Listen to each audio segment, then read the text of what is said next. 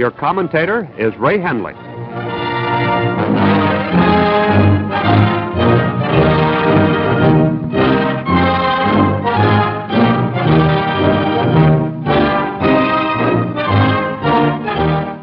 Great events in the Pacific race into history.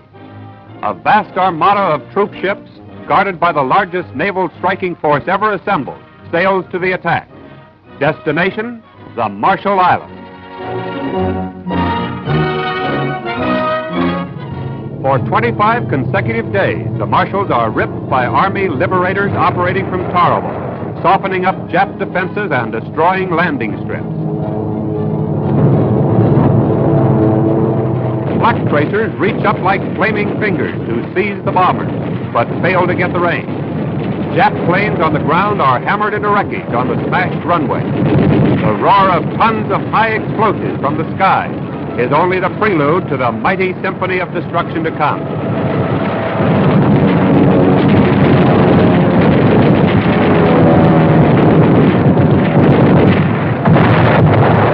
Now the Navy goes into action.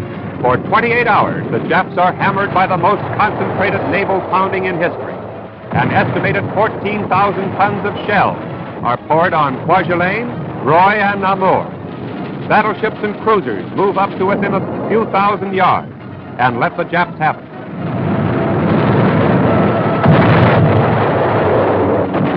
They're on the target.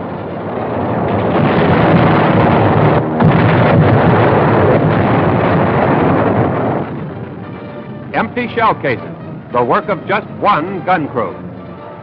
Now the word is passed to man the landing boats, while the Navy continues a crushing bombardment.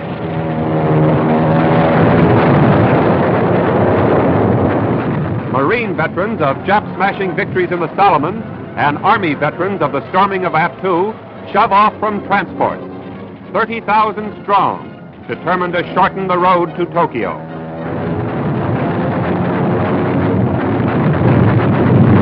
Under an umbrella of steel from the fleet, landing boats manned by Coast Guardsmen begin to assemble for the storming of the beaches.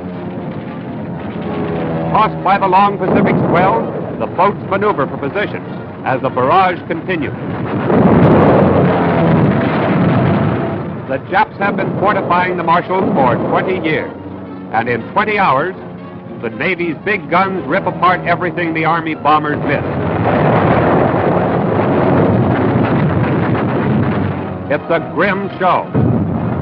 And some of it is bombing by carrier planes dominating the sky. Now the landing boats are churning into the beach with leathernecks of the 4th Division, soon sending the familiar word: the Marines have landed and have the situation well in hand. But there are Japs still ready to give battle as snipers' bullets whine over the beachhead. Inland, all over the shell-smashed islands, enemy pockets must be cleaned out.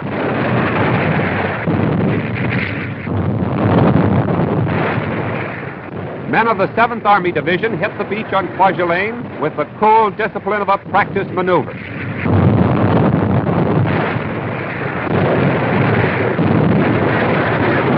On timetable schedule, landing ships and more troops come in.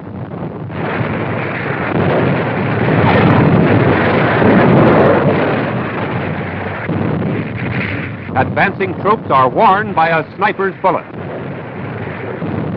Isolated Japs still try to put up a futile resistance, but once they are located, the war is soon over for them. These men sight a sniper in a tree.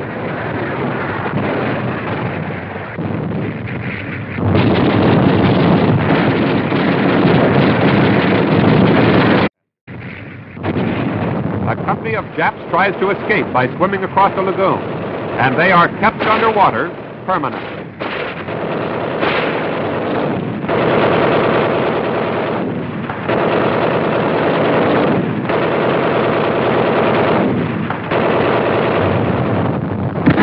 The deadly mortar goes into action. No organized resistance remains now, but isolated groups of survivors make a desperate effort to fight on as the Americans mop up. Although obviously doomed, they dig into wrecked pillboxes. Sometimes it's necessary to use TNT persuaders, and they are very effective. Cameramen on the firing line get a battle action picture as fighting flares up in another sector. Once palm-hooded and lush green, the place is withered and torn by the smashing bombardment.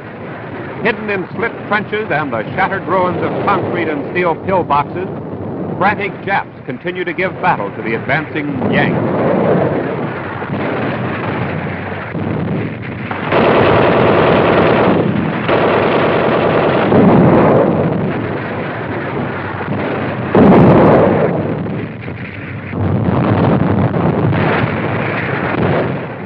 Flamethrower sears a nest of screaming snipers. Their hiding place is reduced to rubble and ashes. The enemy is stunned by the terrific force of an attack that sends a chill through every extended artery of the uncivilized nation, all the way to its black heart in Tokyo.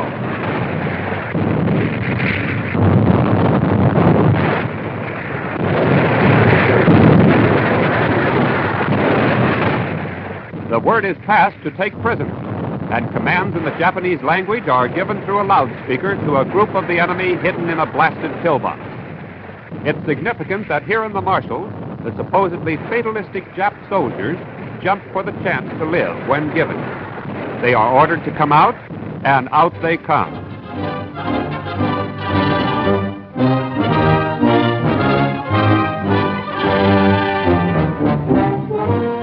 The prisoners are stunned and dazed by the relentless land, sea, and sky fire to which they were exposed.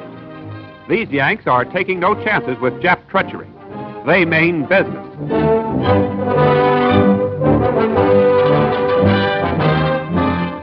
But the sons of the setting sun are treated like human beings in spite of their black record. An intelligence officer questions prisoners. They are tagged, then transferred to ships offshore. The cost of victory, 1,100 Americans are wounded and 286 killed. 1,000 Japs are taken prisoner, the largest number to surrender in any campaign up to this time.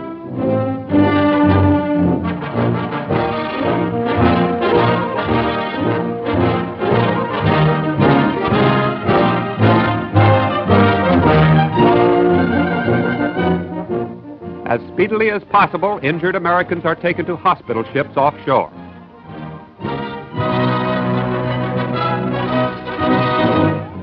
Scenes of destruction tell eloquently why the Jap Air Force never got into action here.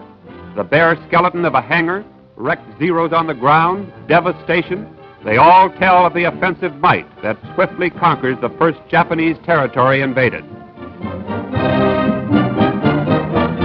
But somehow, a supply of Jap beer escapes destruction. Headquarters of the Japanese command takes a terrific beating.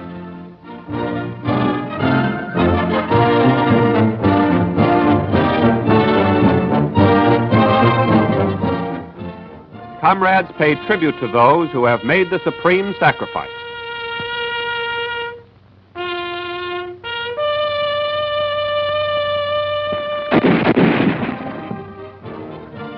The smoke of battle lifts to reveal our flag flying above the Marshalls. Admiral Chester Nimitz, Supreme Naval Commander in the Pacific, salutes a great victory that smashes closer to the heart of Japan when the Yanks invade the Marshalls.